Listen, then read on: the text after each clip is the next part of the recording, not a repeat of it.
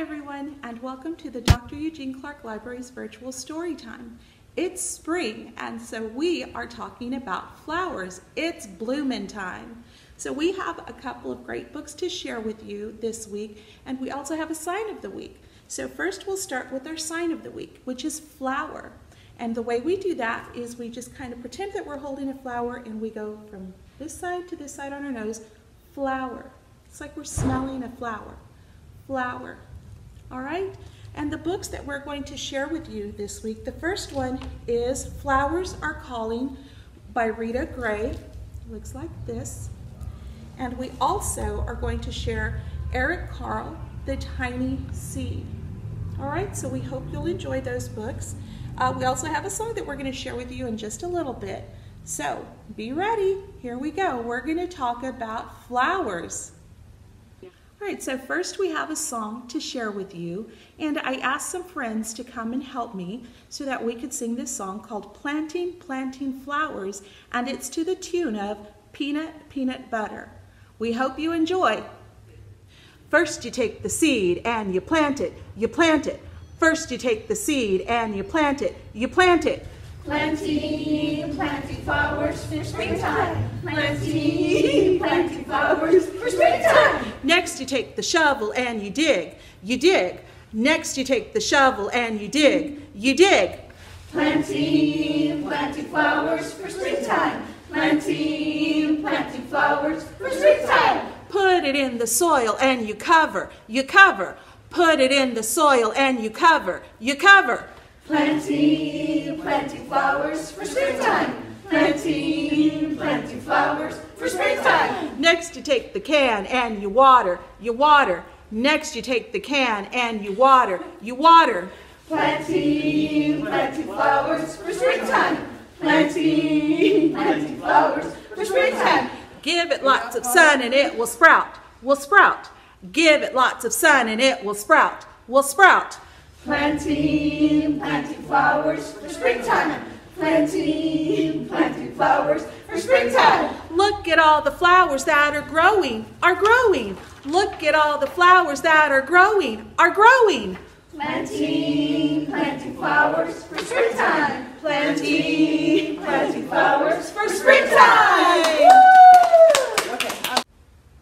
We had such a great time doing that song for you. Now we have our first book, which is Flowers Are Calling, Words by Rita Gray and Pictures by Kennard Pack. Here we go. Flowers Are Calling, Words by Rita Gray, Pictures by Kennard Pack.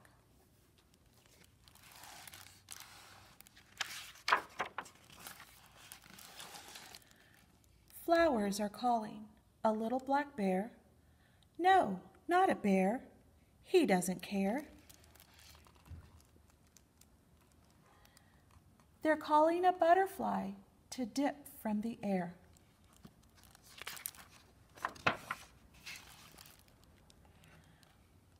Flowers are calling a wet green frog. No, not a frog. She likes her soggy bog. They're calling a bumblebee to look near their log.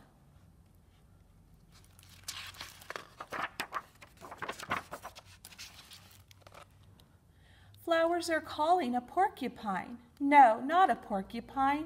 She wouldn't take the time. They're calling a hummingbird to sip at their vine.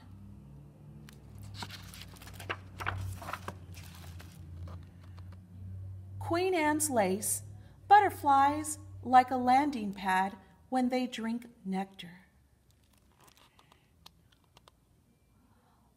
Monkshood, bumblebees are hefty enough to push deep inside a monkshood flower where nectar is stored. Trumpet honeysuckle, hummingbirds use their long tongues to reach the nectar hidden in deep tubular flowers and hover as they drink. Flowers are calling a loud blue jay. No, not a jay. He wouldn't stay. They're calling a honeybee to fly their way.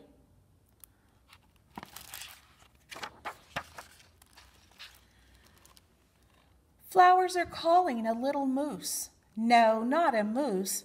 What would be the use? They're calling a beetle to eat their pollen loose.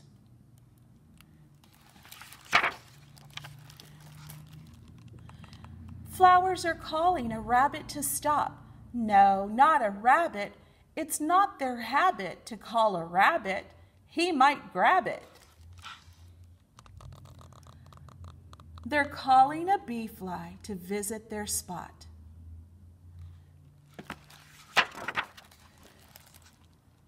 Apple tree blossom. Honeybees help make many of the fruits, nuts, and vegetables we eat by pollinating fruit tree blossoms such as the apple tree. There are also thousands of varieties of wild bees that help to make many of the foods we eat. Magnolia. Beetles have been visiting flowers for more than 100 million years. Violet. Bee flies look like bumblebees, but have 2 wings instead of 4. Like hummingbirds, they are able to hover their furry bodies in the air as they drink nectar.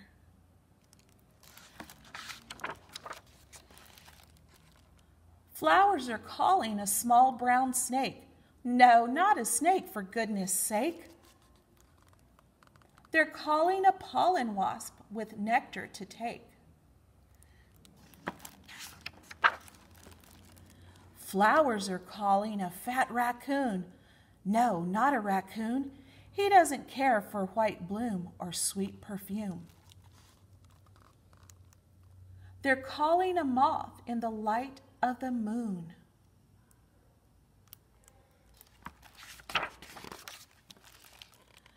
Flowers are calling a desert deer. No, not a deer. He can't even get near. They're calling a nectar bat to flap over here.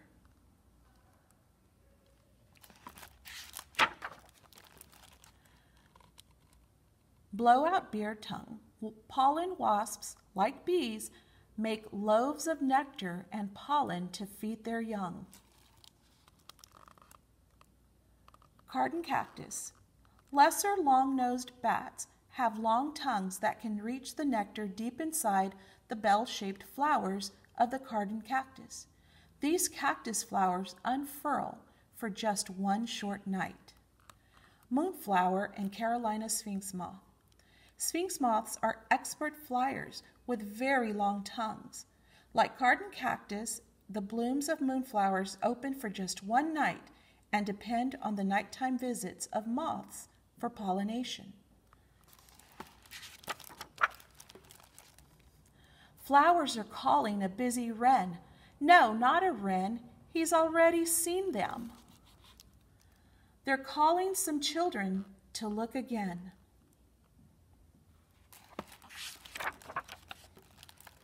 Look at a flower. What do you see? Color. Flowers that have daytime visitors tend to have bright colors so they can be easily found among all the green foliage. Flowers with nighttime visitors tend to be pale with a very sweet smell, making them easier to locate in the dark.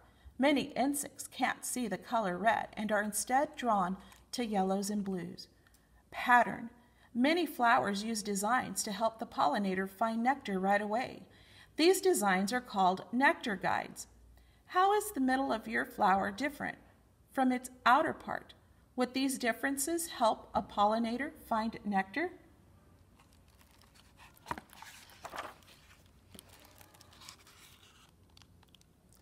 Smell. Does your flower smell sweet or musky? Does it have any smell at all? Bees like sweet smells and beetles like fruity, spicy scents. Night-active moths love flowers as fragrant as perfume. Nectar bats like musky smells and some flies like rotten smells. Birds and butterflies use their eyes to find flowers instead of their sense of smell. Time of opening. Does your flower open in the daytime or the nighttime? If it is a night bloomer, it is calling to a night moth or nectar bat Day bloomers are calling to birds and insects who find food in the sunshine.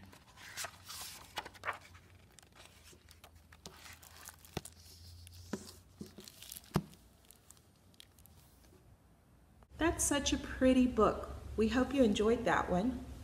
We do have another song for you. This one is called I'm a Little Seedling, and it goes to the tune of I'm a Little Teapot. So here we go. I'm a little seedling, I love the sun. Give me some water, let's have some fun. Put me in soil at the start of spring. When I grow up, we can all sing. All right, so we do have another book for you. Now this book is by Eric Carle, and it's called The Tiny Seed. Eric Carle, The Tiny Seed.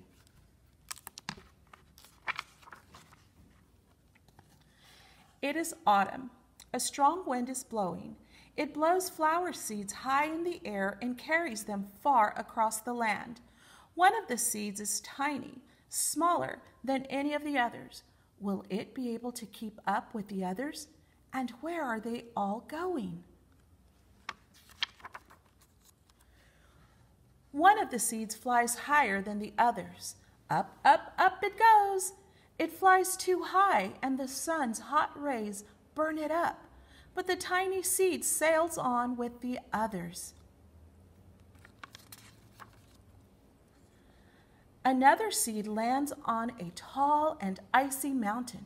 The ice never melts, and the seed cannot grow. The rest of the seeds fly on, but the tiny seed does not go as fast as the others. Now they fly over the ocean.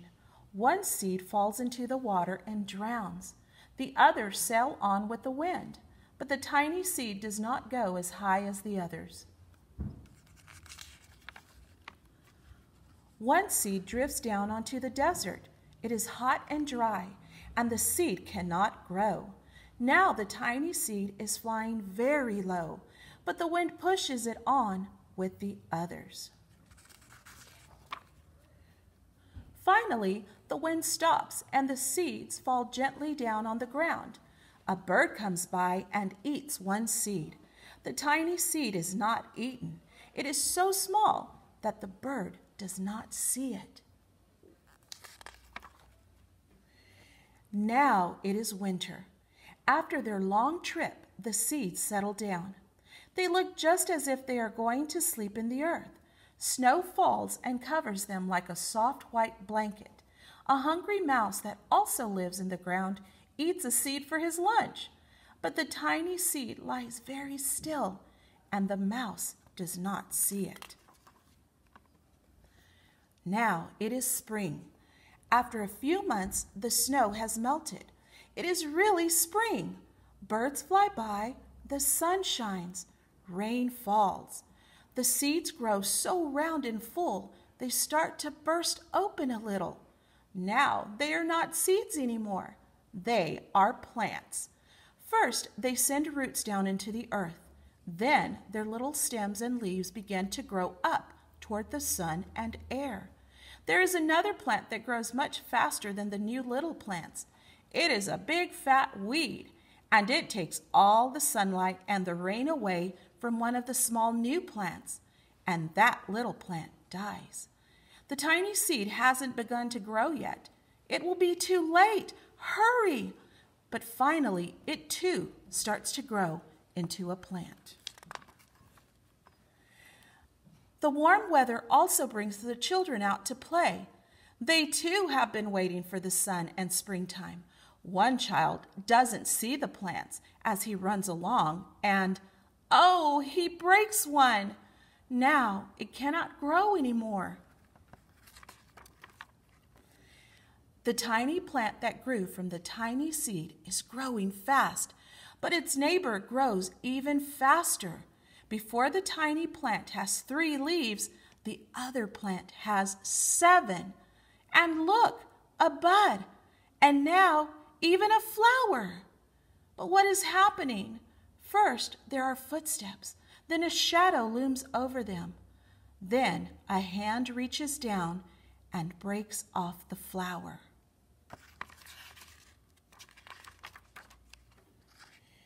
A boy has picked the flower to give to a friend. It is summer. Now the tiny plant from the tiny seed is all alone. It grows on and on. It doesn't stop. The sun shines on it and the rain waters it. It has many leaves. It grows taller and taller. It is taller than the people. It is taller than the trees. It is taller than the houses. And now a flower grows on it. People come from far and near to look at this flower. It is the tallest flower they have ever seen. It is a giant flower. All summer long, the birds and bees and butterflies come visiting. They have never seen such a big and beautiful flower. It is autumn again. The days grow shorter, the nights grow cooler, and the wind carries yellow and red leaves past the flower. Some petals drop from the giant flower, and they sail along with the bright leaves over the land and down to the ground. The wind blows harder. The flower has lost almost all of its petals. It sways and bends away from the wind, but the wind grows stronger and shakes the flower. Once more, the wind shakes the flower, and this time the flower's seed pod opens. Out come many tiny seeds that quickly sail far away on the wind.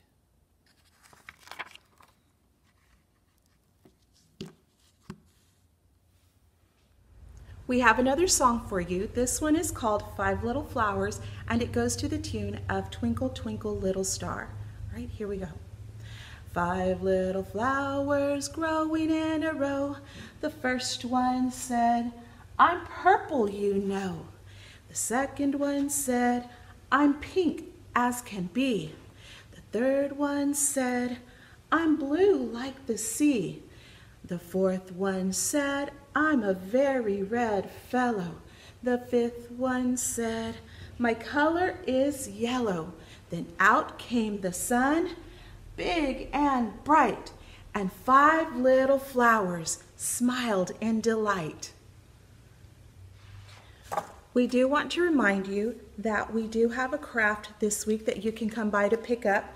This week we actually had flower seeds and we planted them, so you can come by and you can pick up this little bag, and inside you will have a cup and some soil so that you can plant some flower seeds. Okay, so it has some directions on here. Just come by. You will also have an activity packet in there that has some things that you can do. This is a song that you can sing together and some other things that you can work on just to kind of keep talking about flowers and planting and springtime. Okay, come by the library and pick one up. That's all we have for you today. Thank you so much for joining us. Don't forget to come by the library to pick up a craft. We're going to be planting flowers this week. Inside the little program, you have the songs that we sang. We also have a recipe on the back that you can try, and hopefully you'll have some fun with that.